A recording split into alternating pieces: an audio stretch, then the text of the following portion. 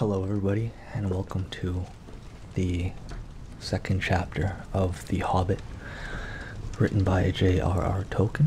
Hopefully you enjoyed the first video, and I hope to improve the audio and reading quality in the second one. Just to get some things out of the way prior to diving into the book. If you enjoy the videos, please consider subscribing, as it's the easiest way to see more of my content on a regular basis. Comment if you wish. That's primarily what I look for. I love seeing your comments. But with that out of the way, I hope you're all having a great day, night, wherever you may be. I hope it's going well for you. Without further ado, J.R.R. Tolkien's The Hobbit. Chapter 2, Roast Mutton. Up jumped Bilbo, and putting on his dressing gown, went into the dining room. There he saw nobody, but all the signs of a large and hurried breakfast. There was a fearful mess in the room, and piles of unwashed crocks in the kitchen. Nearly every pot and pan he possessed seemed to have been used. The washing up was so dismally real that Bilbo was forced to believe that the party of the night before had not been part of his bad dreams, as he had rather hoped. Indeed, he was really relieved after all to think that they had all gone without him, and without bothering to wake him up.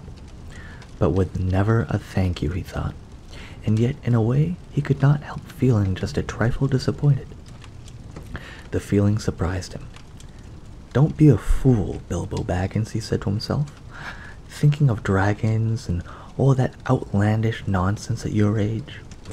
So he put on an apron, lit fires, boiled water, and washed up. Then he had a nice little breakfast in the kitchen before turning out the dining room. By that time the sun was shining, and the front door was open, letting in a warm spring breeze. Bilbo began to whistle loudly and to forget about the night before. In fact, he was just sitting down to a nice little second breakfast in the dining room by the open window when in walked Gandalf. "My dear fellow," said he, "whenever are you going to come? What about an early start? And here you are having breakfast, or whatever you call it, at 10:30. They left you the message because they could not wait." "What message?" said poor Mr. Baggins in all a fluster.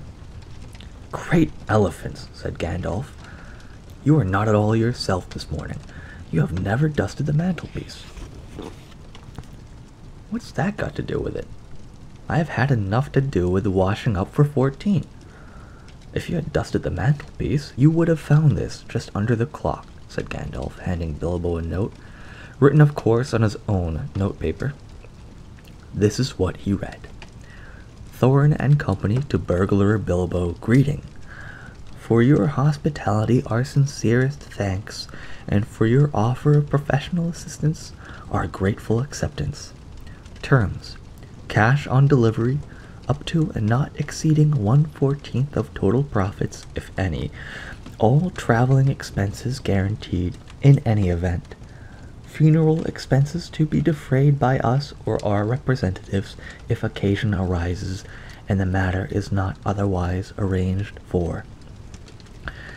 Thinking it unnecessary to disturb your esteemed repose, we have proceeded in advance to make requisite preparations, and shall await your respected person at the Green Dragon Inn, Bywater, at 11 a.m. sharp, trusting that you will be punctual.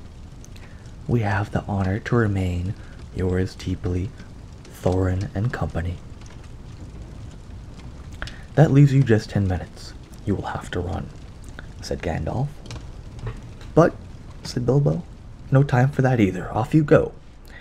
To the end of his days, Bilbo could never remember how he found himself outside without a hat, a walking stick, or any money, or anything that he usually took when he went out, leaving his second breakfast half finished and quite unwashed up, putting his keys into Gandalf's hands, and rushing as fast as his furry feet could carry him down the lane, past the great mill, across the water, and then on for a mile or more. Very puffed he was when he got to the Bywater.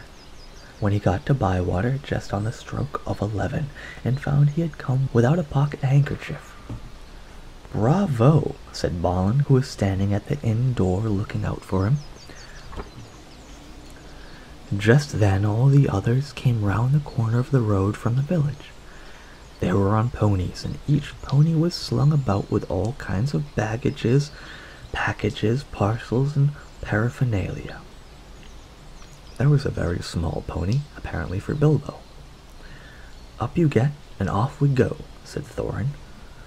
"I'm awfully sorry," said Bilbo, "but I have come without my hat, and I have left my pocket handkerchief behind, and I haven't got any money, and I didn't get your note until after 10:45 to be precise." "Don't be precise," said Dwalin, "and don't worry. You will have to manage without pocket handkerchiefs and a good many other things before you get to Journey's End. As for a hat, I have got a spare hood and cloak in my luggage." That's how they all came to start, jogging off from the inn on one fine morning just before May, on laden ponies. And Bilbo was wearing a dark green hood, a little weather-stained, and a dark green cloak borrowed from Dwalin. They were too large for him, and he looked rather comic. What his father Bungo would have thought of him, I daren't think. His only comfort was he couldn't be mistaken for a dwarf, as he had no beard. They had not been riding very long when up came Gandalf, very splendid on a white horse. He had brought a lot of pocket handkerchiefs and Bilbo's pipe and tobacco, so after that the party went along very merrily, and then they told stories or sang songs as they rode forward all day. Except, of course, when they stopped for meals.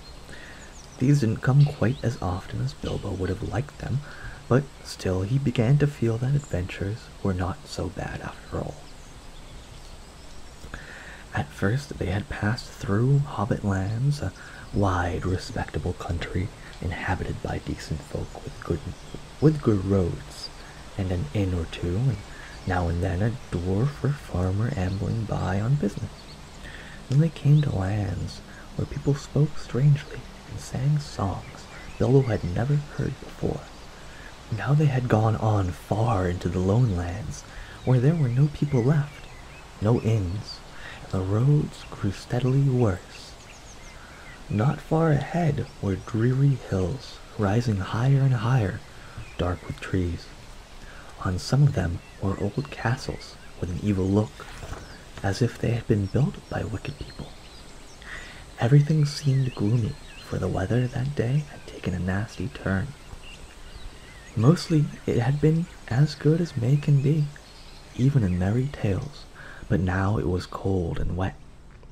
In the lone lands they had been obliged to camp when they could, but at least it had been dry.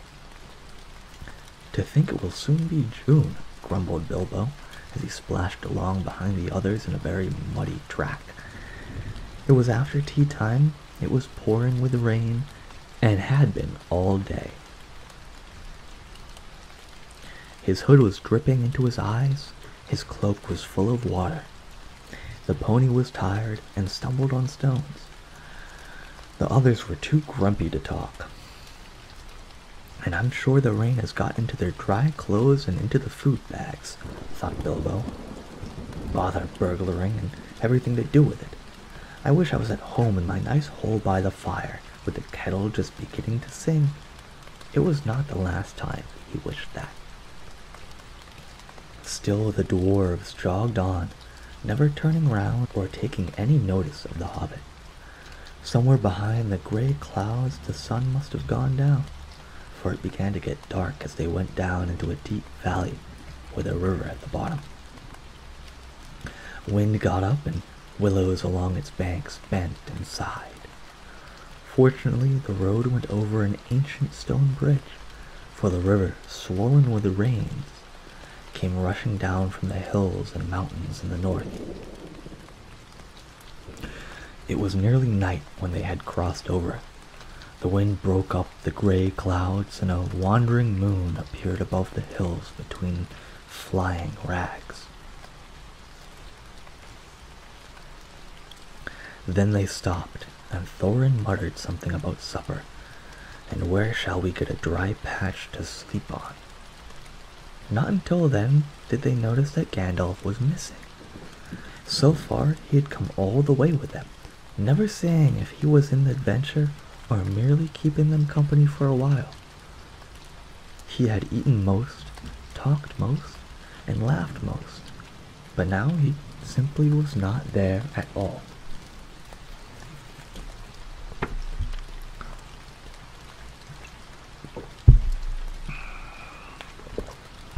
Just when a wizard would have been most useful too, groaned Dori and Nori, who shared the Hobbit's views about regular meals, plenty and often. They decided in the end that they would have to camp where they were. They moved to a clump of trees, and though it was drier under them, the wind shook the rain off the leaves, and the drip, drip was most annoying. Also, the mischief seemed to have gotten into the fire. Dwarves can make a fire almost anywhere, out of almost anything, wind or no wind. But they could not do it that night, not even Oin and Gloin, who were especially good at it. Then one of the ponies took fright at nothing and bolted. He got into the river before they could catch him, and before they could get him out again, Philly and Killy were nearly drowned, and all the baggage that he carried was washed away off of him. Of course it was mostly food, and there was mighty little left for supper, and less for breakfast. There they all sat, glum and wet and muttering, while Oin and Gloin went on trying to light the fire, and quarreling about it. Bilbo was sadly reflecting that adventures are not all pony rides and May sunshine, when Balin, who was always their lookout man, said, "There's a light over there." There was a hill some ways off, with trees on it, pretty thick in parts. Out of the dark mass of some of the trees, they could now see a light shining, a reddish, comfortable-looking light, as it might be a fire or torches twinkling.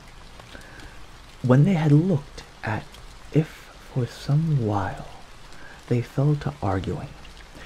Some said no, and some said yes. Some said they could go and see, and anything was better than a little supper, less breakfast, and wet clothes all night. Others said, "These parts are none too well known, and are too near the mountains. Travelers seldom come this way now. The old maps are no use. Things have changed for the worse, and the road is unguarded. They have seldom even heard of the king around here, and the less inquisitive you are as you go along, the less trouble you are likely to find." Some said, "After all, there are 14 of us." Others said, "Where has Gandalf got to?" This remark was repeated by everybody.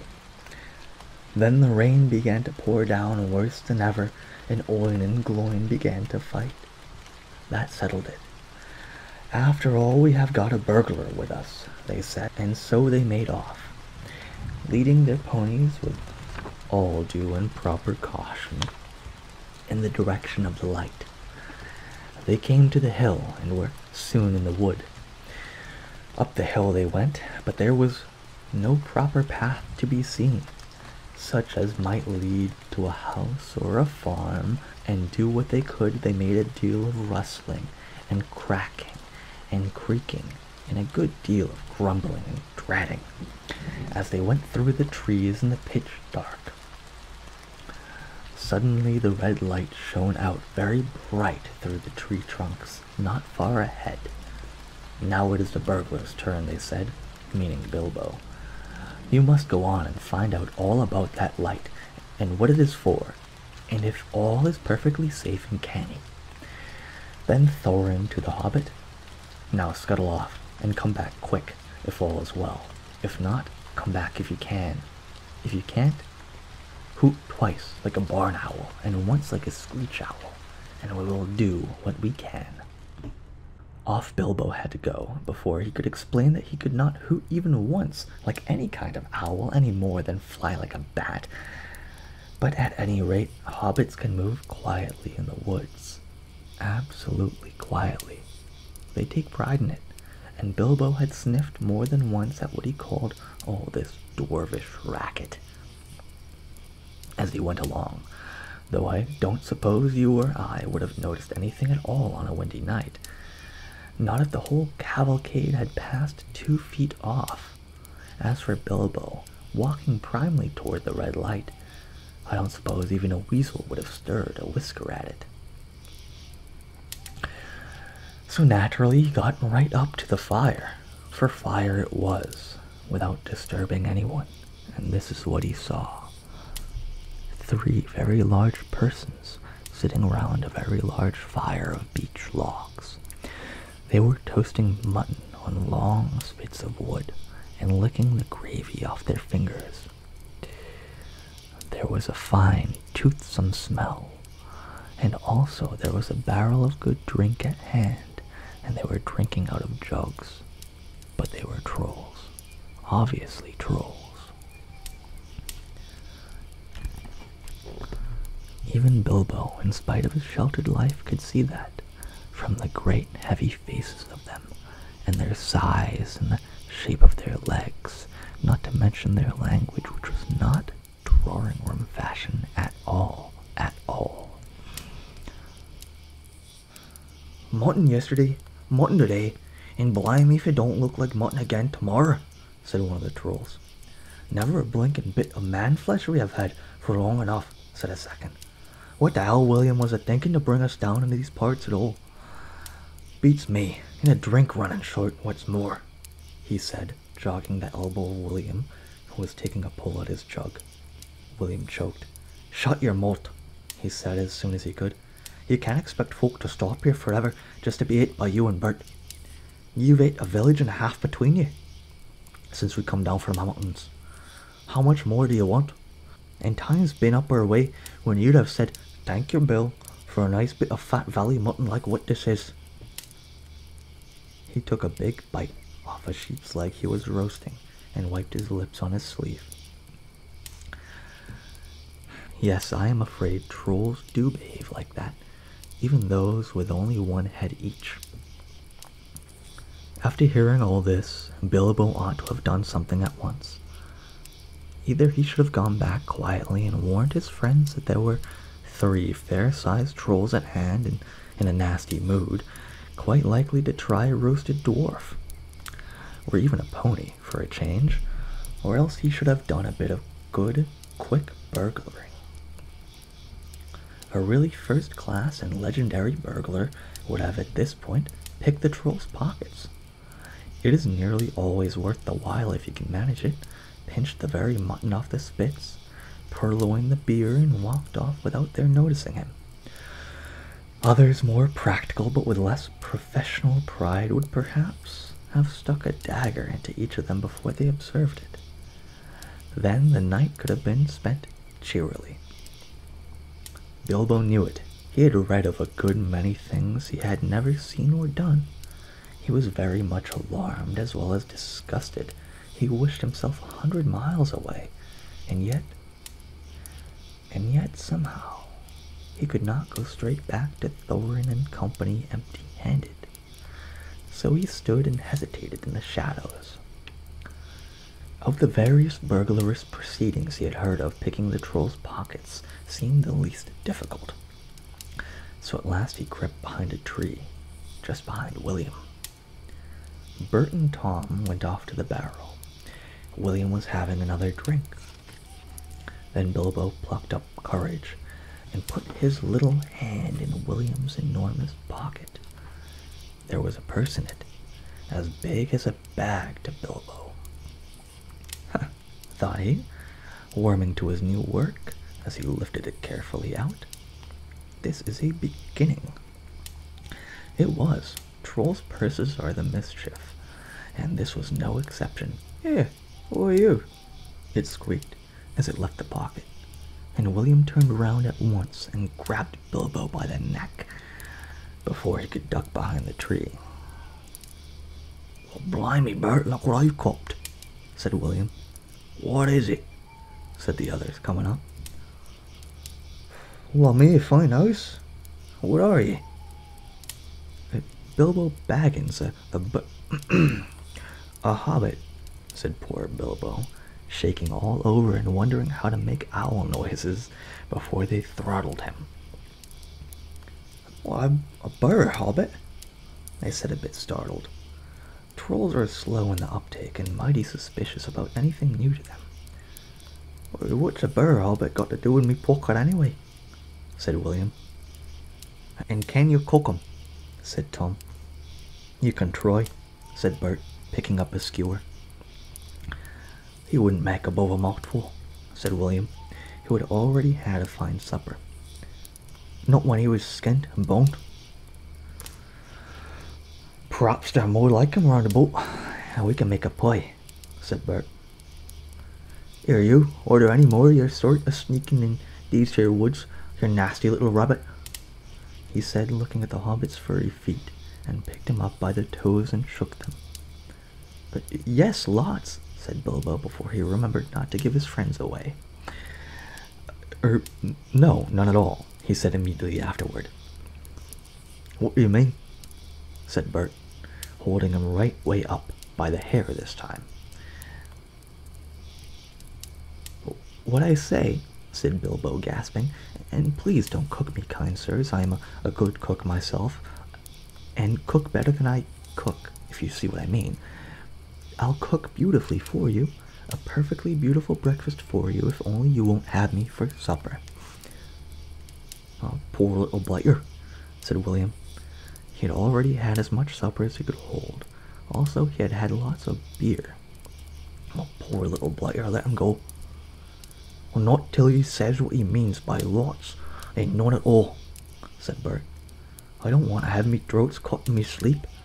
Hold his toes in the fire till he talks. I won't have it, said William. I cut him anyway. You're a fat fool, William, said Bert, as I said afore this evening. And you're a lout.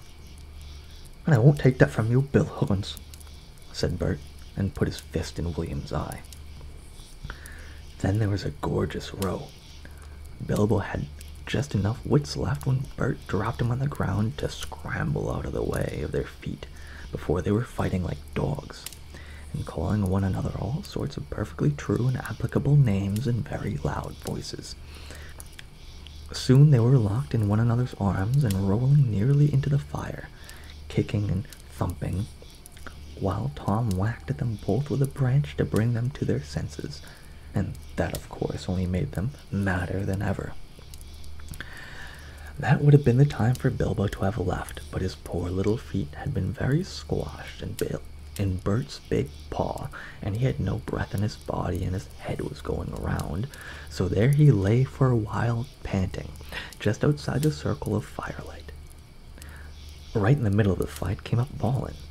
The dwarves had heard noises from a distance, and after waiting for some time for Bilbo to come back or to hoot like an owl, they started off one by one to creep towards the light as quietly as they could. No sooner did Tom see Balin come into the light than he gave an awful howl. Trolls simply detest the very sight of dwarves, uncooked. Bert and Bill stopped fighting immediately, and, "A sack, Tom, quick," they said. Before Balin, who was wondering where in all this commotion Bilbo was, knew what was happening, a sack was over his head, and he was down.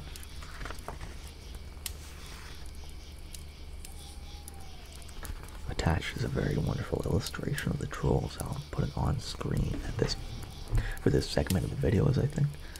I don't know if the art is by Tolkien in this book. I assume it is. I never figured it out, but if so, it's a beautiful style. "Well, there's more to come yet," said Tom. "We're a mighty mistook. Lots and none at all it is," said he. "No burrow hobbits, but lots of these here dwarfs. It's about the shape of it." "I reckon you're right," said Bert, "and we'd best get out of the light." And so they did. With sacks in their hands they used for carrying off mutton and other plunder, they waited in the shadows As each dwarf came up and looked at the fire, the spilled jugs and the gnawed mutton, in a surprise, pop, went a nasty smelly sack over his head, and he was down. Soon Dwalin lay by Balin, and Philly and Killy together, and Dory and Nori and Ori all in a heap, and Oin and Gloin and Biffer and Bofer and Bomber piled uncomfortably near the fire. "Well, that'll teach 'em," said Tom, for Biffer and Bomber had given a lot of trouble and fought like mad, as dwarves will when cornered. Thorin came last, and he was not caught unawares. He came expecting mischief, and didn't need to see his friend's legs sticking out of sacks to tell him that things were not all well. He stood outside in the shadows some way off and said, "What's all this trouble? Who's been knocking my people about?" "It's trolls," said Bilbo from behind a tree. They had forgotten all about him. "They're hiding in the bushes with sacks," said he. "Oh, are they?" said Thorin, and he jumped forward to the fire before they could leap on him. He caught up a big branch all on fire on one end, and Bert got that end in his eye before he could step aside. That put him out of the battle for a bit. Bilbo did his best. He had caught hold of Tom's leg as well as he could. It was as thick as a young tree trunk, but he was sent spinning up into the top of some bushes when Tom kicked the sparks up in Thorin's face. Tom got the branch in his teeth for that, and lost one of the front ones. It made him howl, I can tell you, but just at that moment, William came up behind and popped a sack right over Thorin's head and down to his toes. And so the fight ended. A nice pickle they were all in now, and neatly tied up in sacks. All neatly tied up in sacks, with 3 angry trolls and 2 with burns and bashes to remember, sitting by them, arguing whether they should roast them slowly, or mince them fine and boil them, or just sit them one by one and squash them into jelly. And Bilbo up in a bush with his clothes and skin torn, not daring to move for fear they shall hear him. It was just then that Gandalf came back, but no one saw him. The trolls had just decided to roast the dwarves now and eat them later. It was Bert's idea, and after a lot of argument they had all agreed to it. "Oh, no good roasting them now. It'll take all night," said a voice. Bert thought it was William's. "Oh, don't start that argument all over again, Bill," he said, "or it will take all night." "Who's arguing?" said William, who thought it was Bert that had spoken. "You are," said Bert. "You are a liar," said William. And so the argument began all over again. In the end, they decided to mince them fine and boil them. So they got a great black pot, and they took out their knives. "Well, no good boiling them. We ain't got no water, and it's a long way to the well and all," said a voice. Bert and William thought it was Tom's. "Oh, shut up," said they. "Oh, we'll never have done, and you can fetch the water yourself if you say any more." "Shut up yourself," said Tom, who thought it was William's voice. "Who's arguing but you? I'd like to know." "Oh, you're a booby," said William. "Booby yourself," said Tom. And so the argument began all over again and went on hotter than ever, until at last they decided to sit on the sacks one by one and squash them and boil them next time. "Who shall we sit on first?" said the voice. "Better sit on the last fellow first," said Bert, whose eye had been damaged by Thorin. He thought Tom was talking. "Oh, don't talk to yourself," said Tom. "But if yous wants to sit on the last one, sit on him. Which is he?" "Oh, the one with the yellow stockings," said Bert. "Oh, nonsense. The one with the grey stockings," said a voice like William's. "I made sure it was yellow," said Bert. "And what you say it was grey for?" said Bert. "I never did." Tom said it. Oh, that I never did, said Tom. It was ye. Oh, 2 to 1, so shut your mouth, said Bert. Who are you talking to? Said William. Oh, now stop it, said Tom and Bert together. The night's getting on, and dawn comes early. Let's get on with it. Oh, dawn take you all, and be stoned to you, said a voice that sounded like William's, but it wasn't. For just at that moment, the light came over the hill, and there was a mighty twitter in the branches. William never spoke, for he stood turned to stone as he stooped, and Bert and Tom were stuck like rocks as they looked at him. And there they stand to this day, all alone, unless the birds perch on them, for trolls, as you probably know, must be underground before dawn, where they go back to the stuff of the mountains that they are made of, and never move again. That is what had happened to Bert and Tom and William. Oh, excellent, said Gandalf as he stepped from behind a tree and helped Bilbo to climb down and out of a thorn bush.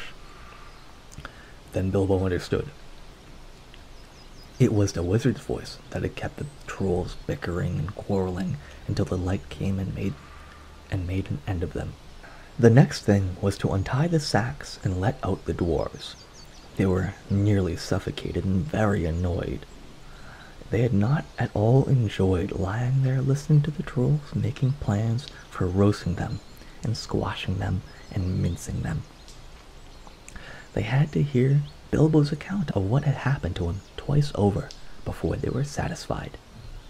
Silly time to go practicing pinching and pocket picking, said Bomber, when what we wanted was fire and food. And that's just what you wouldn't have got of those fellows without a struggle, in any case, said Gandalf.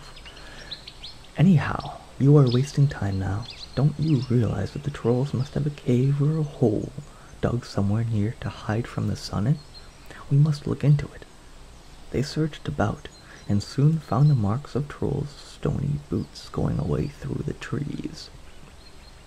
They followed the tracks up the hill, until hidden by bushes, they came on a big door of stone leading into a cave.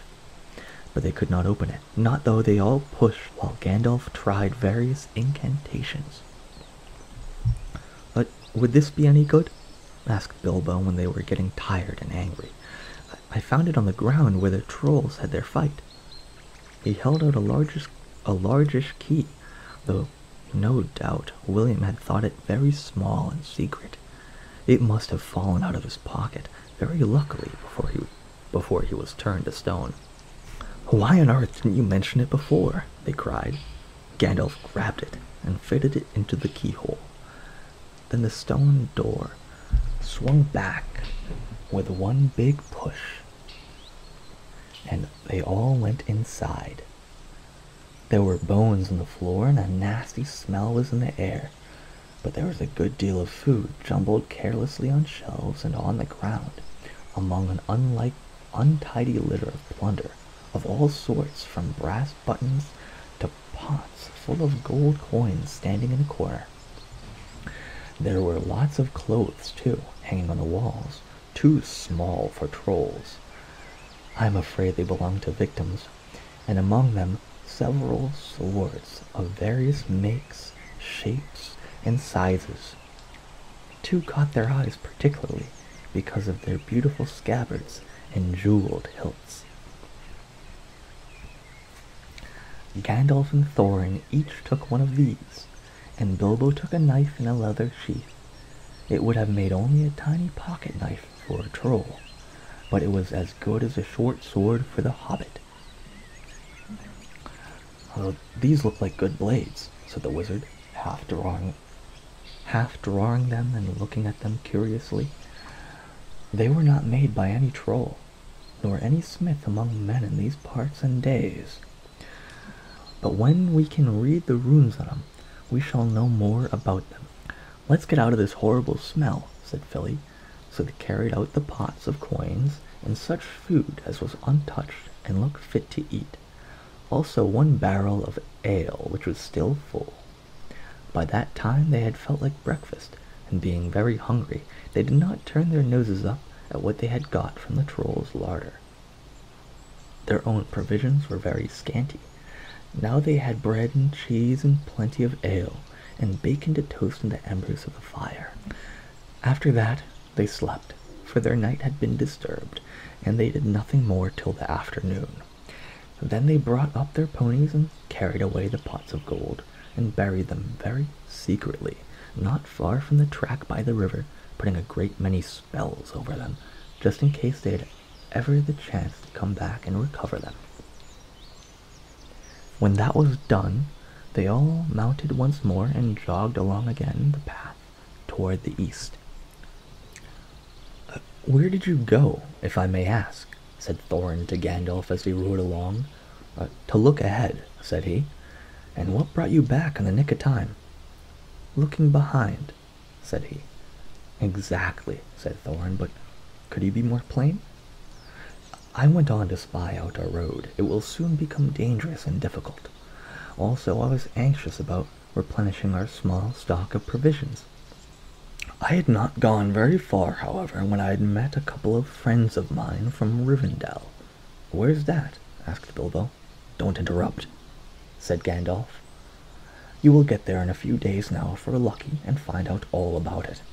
As I was saying, I met two of Elrond's people. They were hurrying along for fear of the trolls. It was they who told me that 3 of them had come down from the mountains and settled in the woods not far from the road. They had frightened everyone away from the district, and they waylaid strangers. I immediately had a feeling that I was wanted back. Looking behind, I saw a fire in the distance and made for it. So now you know. Please be more careful next time, or we shall never get anywhere." "Thank you," said Thorin.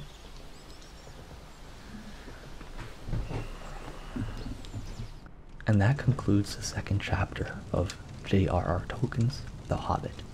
Chapter 2, Roast Mutton. Next time I shall read Chapter 3, A Short Rest. Please let me know if you guys are enjoying the series in the comments. I adjusted the microphone a little bit, and my pronunciations and cadence to where it's hopefully more legible audio, audibly legible. Let me know what you guys think, and hopefully I'll see you all in the next video. Remember, subscribe or else.